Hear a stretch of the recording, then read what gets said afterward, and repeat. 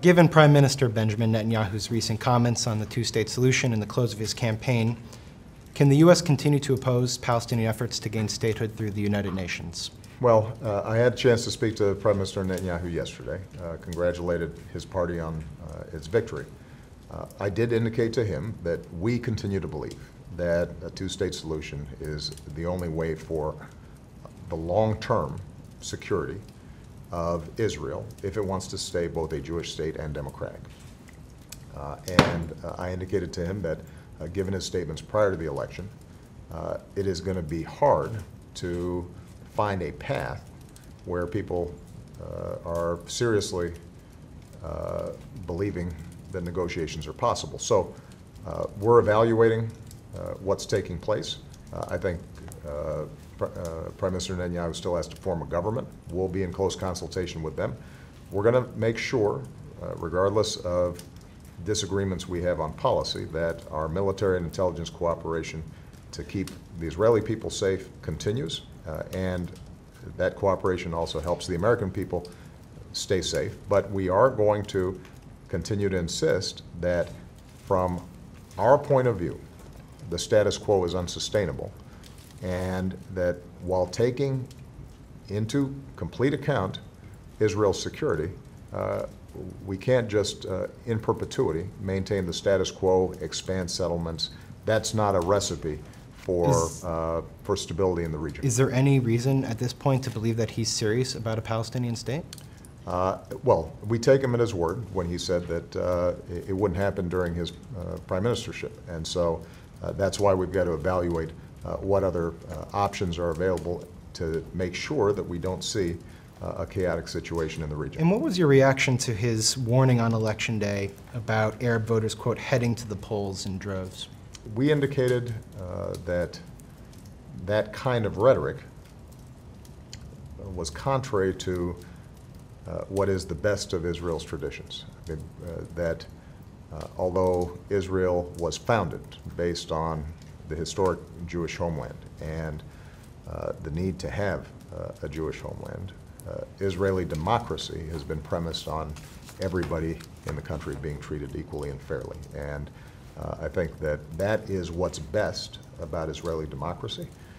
If that is lost, then I think that not only does it give ammunition to folks who don't believe in a Jewish state, but it also, I think, starts to erode the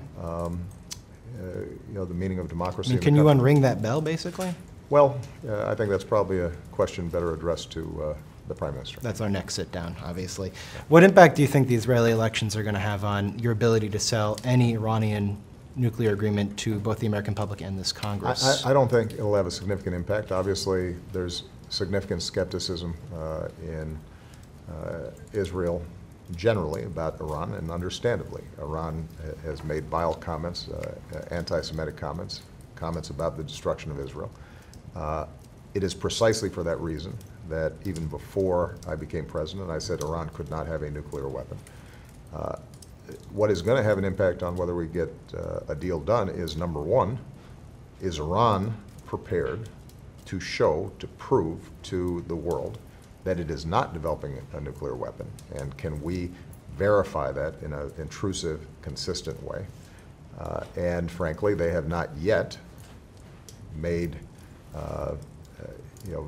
the kind of concessions that are, I think, going to be needed for a final deal to get done, but they have moved, and so there's the possibility.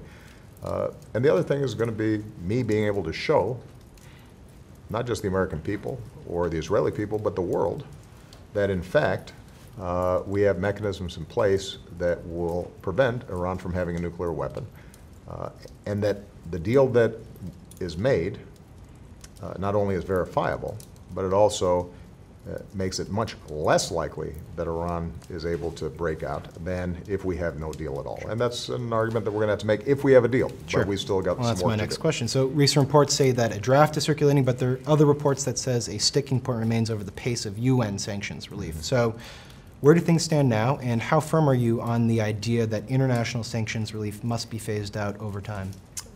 There is no deal until everything is worked out. And I think that it's premature to suggest that there's a draft out there. What is true is that there has been movement from the Iranian side. We are consulting with the P5+1.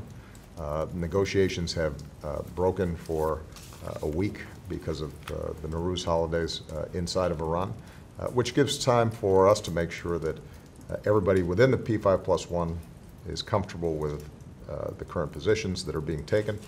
It allows them to consult. We'll be back in a week. Our goal, though, is to get this done in a matter of weeks, not months.